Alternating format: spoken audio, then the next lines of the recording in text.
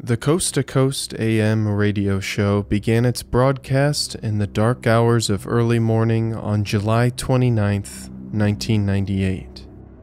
The program regularly explored the supernatural and paranormal, ranging from topics on the Men in Black to the Mothman. The host, Art Bell, opened this particular broadcast to callers who claimed to be from the future. For hours, he fielded phone calls from individuals who unveiled their predictions about the decades to come, reveling in their moment of limelight. One report would stand out among the others. It would arrive by fax and be read aloud to millions of listeners. It was the first entry in the story of John Titor, and it would spark an investigation lasting decades. Conmen, lonely hearts, believers, and skeptics, they would all play their part to an audience that still left wondering if John Titor was a man from the future who changed our world forever.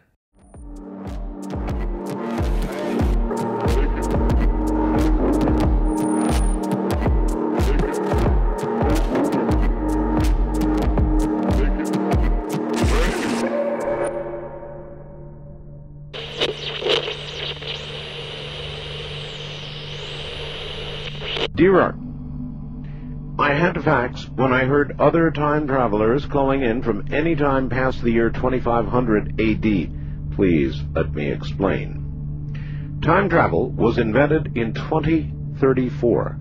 Offshoots of certain successful fusion reactor research allowed scientists at CERN to produce the world's first contained singularity engine. The basic design involves rotating singularities inside a magnetic field. By altering the speed and direction of rotation, you can travel both forward and backward in time. Time itself can be understood in terms of connected lines. When you go back in time, you travel on your original timeline. When you turn the singularity engine off, a new timeline is created due to the fact that you and your time machine are now there. In other words, a new universe is created. To get back to your original line, you must travel a split second farther back and immediately throw the engine into forward without turning it off. Some interesting outcomes of this are: 1. You meet yourself.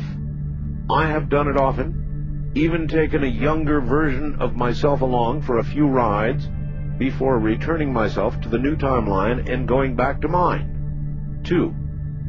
You can alter history in the new universe that you have just created. Most of the time, the changes are subtle. Sometimes I'll notice car models that don't exist or books that come out late. The oldest one was a skyscraper that wasn't built in a near-favorite store of mine in New York. Interestingly, when you travel in time, you must compensate for the orbit of the Earth. Since the time machine doesn't move, you have to adjust the engine so you remain on the planet when you turn it off. Unfortunately, it was also discovered that anyone going forward in time from my 2036 hit a brick wall in the year 2564. Everyone who has ever been there has reported that nothing exists. When the machine is turned off, you find yourself surrounded by blackness and silence. Now, most time travelers are trying to find out where the line went bad by going into the past, creating a new universe, and proceeding forward to see if the same thing results in 2564. It appears the line went bad around the year 2000. I'm here now, in this time, to test a few theories of mine before going forward. Now, for the future, you might want to know about. 1. Y2K is a disaster. Many people die on the highways when they freeze to death trying to get to warmer weather. 2. The government tries to keep power by instituting martial law, but all of it collapses when their efforts to bring the power back up fail. 3. A power facility in Denver is able to restart itself, but is mobbed by hundreds of thousands of people and destroyed. This convinces most that maybe we shouldn't bring the old system back up. 4. A few years later, communal government system is developed after the Constitution takes a few twists.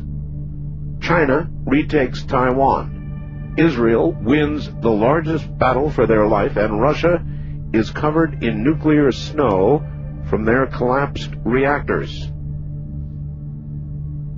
Art, the reason I'm here now is because I believe a nuclear weapon set off by Iraq in the Middle East war with Israel might have something to do with the damaged timeline. I will test that theory and get back to you. Please pray that we discover the reason why there is no apparent future after 2564.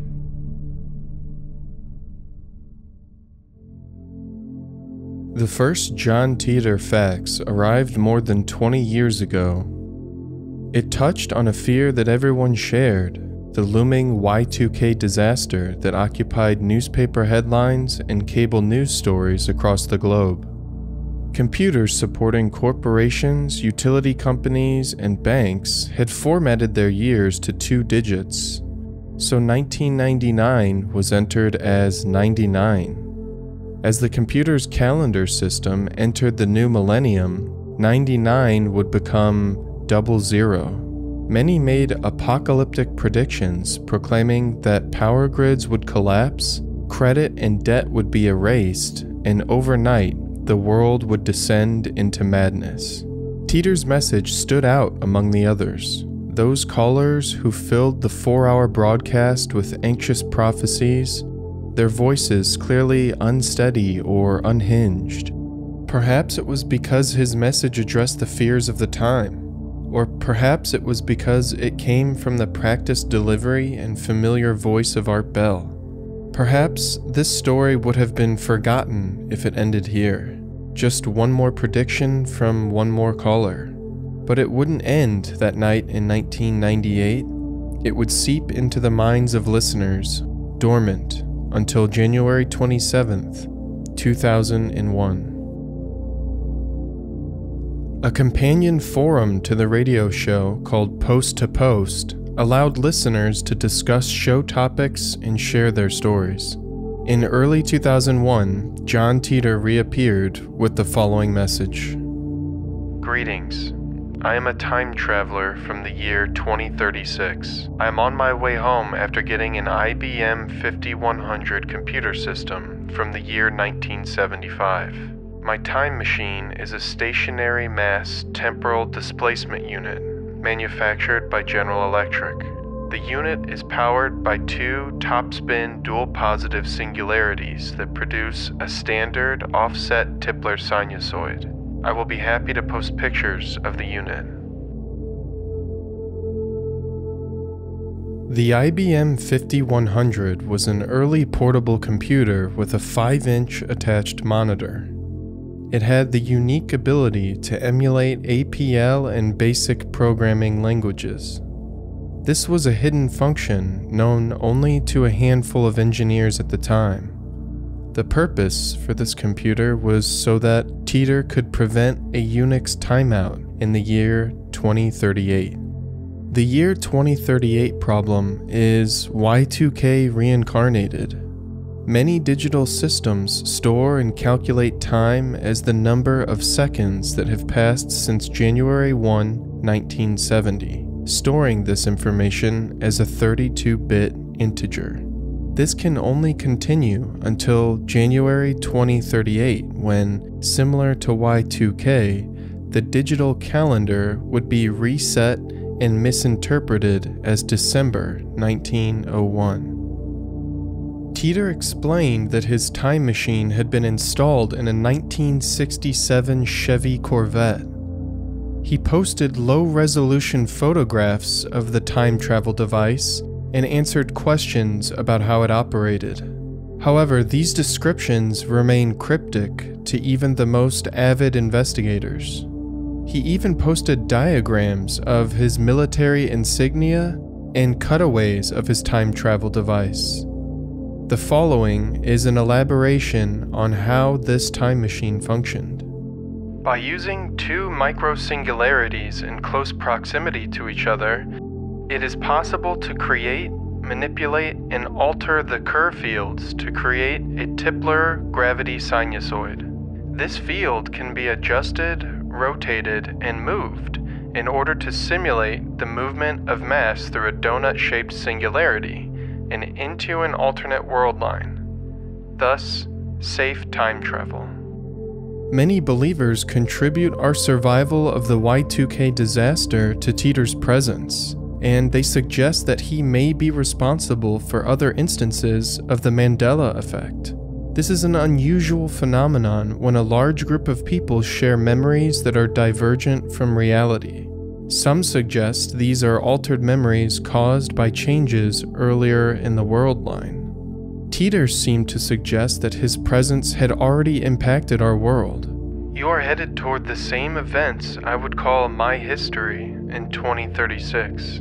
However, the very nature of time travel states that every world line is unique, and you are very much in control of what you do and how you get there. Heck, the fact that I'm here makes it different from mine. The future Titor described was equal parts apocalyptic and idyllic. A series of Russian nuclear strikes were predicted to devastate major US and European urban centers. The Olympics were to be cancelled due to global tensions, and an epidemic of Creutzfeldt-Jakob disease gripped humanity. America would crumble under the weight of a second civil war. In the aftermath, the nation would be split into 5 warring factions. The 2030s would be a time when living was communal, dependent on local connections of family and region. Titor claimed that future generations would hate us for our laziness and avarice. We would be described as fattened calves waiting for slaughter. Believers claim that Titor's failed predictions are the result of his interference, that Titor is a savior figure who intervened in ways that we can't understand to prevent a fate we'll never see. Whether or not John Titor was fact or fiction, the people connected to his story are very real. The facets of their humanity are exposed through him. It's almost as if Titor is a litmus test for the character of all those involved. Pamela Moore was a frequent contact of John Titor's. She recounts that her connection began even before she met him.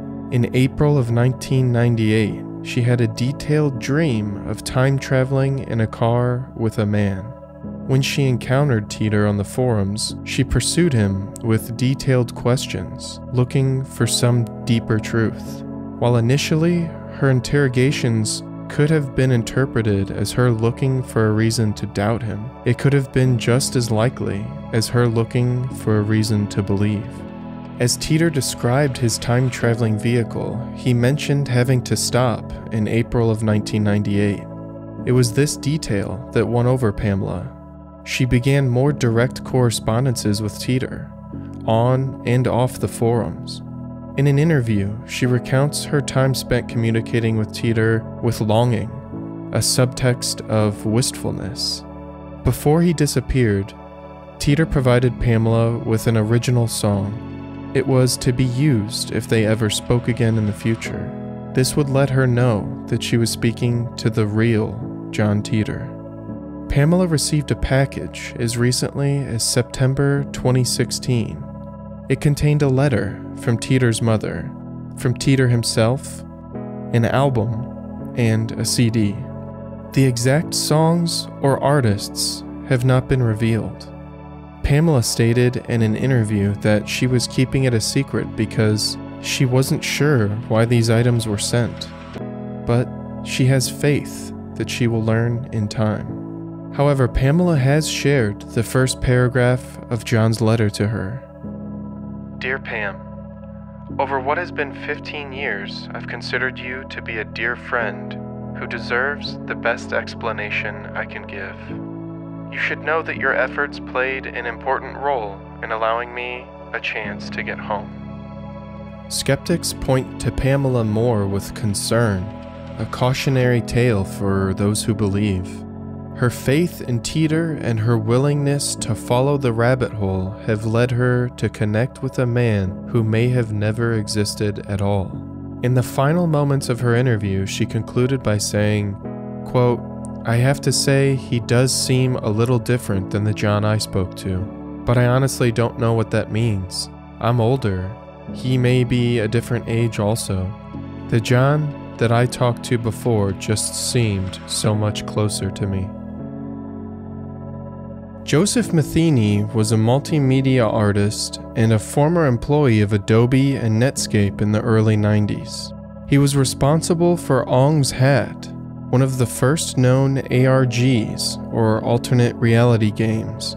These are narratives that are told across multiple forms of media, like videos, forum posts, photographs, and more, requiring the audience to actively investigate and decipher clues. Matheny claimed that he was a consultant for the John Titor project, a new ARG that was architected by a group of unnamed individuals. The conspiratorial nature of Coast to Coast listeners breathed life into the ARG in a way that was unexpected. The narrative played to familiar topics like apocalyptic events, decentralized governments, and time travel. However, the narrative quickly took on a life of its own, and Matheny pressured the group to tell the truth about the story of John Titor. Matheny claims that this group stopped participating in the perpetuation of John Titor's story sometime in 2000, and it's worth mentioning that Matheny's statements have never been corroborated. Larry Haber was an attorney who appeared shortly after Titor's last post on the forums. Haber was an entertainment attorney who previously provided legal services to Walt Disney World and Universal Studios. He claimed to legally represent John and Kay Titor, although there was no substantiating evidence that either existed. He handled all public relations for the Titor estate, and he formed the John Titor Foundation, LLC. This led many to speculate he was a con man trying to capitalize. Some even speculate that Larry's brothers, Richard and Maury, may have been involved. Maury Haber is a computer programmer who would have had the expertise to create the digital footprint for John Titor. Currently, Maury works for Beyond Trust, an identity protection company, and even now, his blog posts contain nods to Titor's legacy. Investigator John Rasmus has proposed that many of the posters on the forum who interacted with Titor were actually fictitious users created by the hoaxers for the purpose of pushing the narrative. He claims that a total of 88 users were fictional individuals created for this purpose. Even more convincingly, multiple investigators have forensically analyzed the writings of John Titor, Larry Haber, and Maury Haber. Several have concluded that Maury and Titor share many linguistic similarities, implying they are the same person. To this day, the Habers continue to deny participating in the creation of a hoax. However, one man would take it a step further, claiming to be John Titor II. Unconstrained by time, countless John Titors from other world lines would stumble into ours. John Titor II claimed to be one of these alternate versions. Titor II rushed to commoditize his story, saying, quote, "Lots of people call themselves John Titor. I'm the only one who ever gets photographed, goes on television, or has written a book," unquote. A year later, Titor II was outed during a radio broadcast of Late Night in the Midlands. Michael Vera, the show's host, exposed Titor II after following Amazon payment slips and conducting background checks. Titor 2 was revealed to be Dana Lee Stern Sr., who had an extensive criminal record and numerous pseudonyms. Stern's fraudulent signature under the name John Titor 2 voided his contract with biographers, dissolving his book deal. Titor 2 has not been heard from since. There were many who believed John Titor was a man from the future, and some even believed that his impact here spared us cascading catastrophes. He brought certainty in a time when much was uncertain, and although his evidence was pixelated, its clarity lost in low resolution, he produced photographs and diagrams as proof of his claims. He delivered predictions, and he emphasized that we could change things for the better. He gave agency and control to people who felt scared and helpless. For that same reason, many believe Titor was a fiction. They claim he was an art project or a grifter who was looking for fame that could be transmuted into wealth. Skeptics point to the same evidence and claim it's clear that Titor was a confidence man. It's not about whether or not John Titor was who he said he was. In the small hours of the morning when you feel like you might be the only person still awake, there was a voice on the radio claiming to be from the future. He was a man who was completely alone in the world, knowing no one and still reaching out to you all the same. In his final post on March 24th, 2001, John Titor would conclude his arc on the Post to Post forum. It would read as follows. I will be leaving this world line shortly, and this will be my final post. There are only a handful of people who will know exactly when I will be leaving, and I'm sure they will let you know when I'm gone. In the last few days, I have found your choice of topics quite interesting, and from an objective viewpoint, I think it collectively answers one of your own questions. If time travel is real, where are all the time travelers? In the past, I have stated that quite frankly, you all scare the hell out of me, and I'm sure other temporal drivers would feel the same. But now I have an expanded explanation with two examples. A while ago, on one of the posts, I related an experience I had with my parents while we were driving down a highway. Every now and then, we would pass someone who was in obvious distress with their vehicle. I was amazed that so many people could pass them by without stopping to help. Their explanation was fear. The risk of helping someone was too great, and with today's technology, they probably had a cell phone anyway. If they didn't, the walk to a gas station would be good for them and teach them a lesson for running out of gas. The other example is the plight of the homeless. When you pass them as individuals on the street, I see the way people selectively choose an alternate path to avoid them. Those two examples best define why time travelers do not show themselves. In trying to help you, we put ourselves at great risk, and there's really no point to it. We know the nature of time dictates that traveling between exact world lines is impossible. Therefore, the only results we will see will be the ones we stay to see. Since world lines, outcomes, and events are infinite, we have better things to do.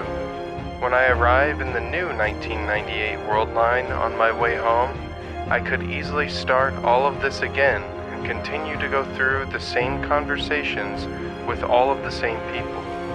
However, I already know you won't pay any attention or believe me because we've already been through it on this world line. Besides, I think the walk to the gas station will do you some good. I also want to thank Pamela for helping me with the email and everyone else who asked intelligent and insightful questions. I have learned a great deal. What amazes me is why no one here wonders why Y2K didn't hit them at all. Bring a gas can with you when the car dies on the side of the road. Farewell, John.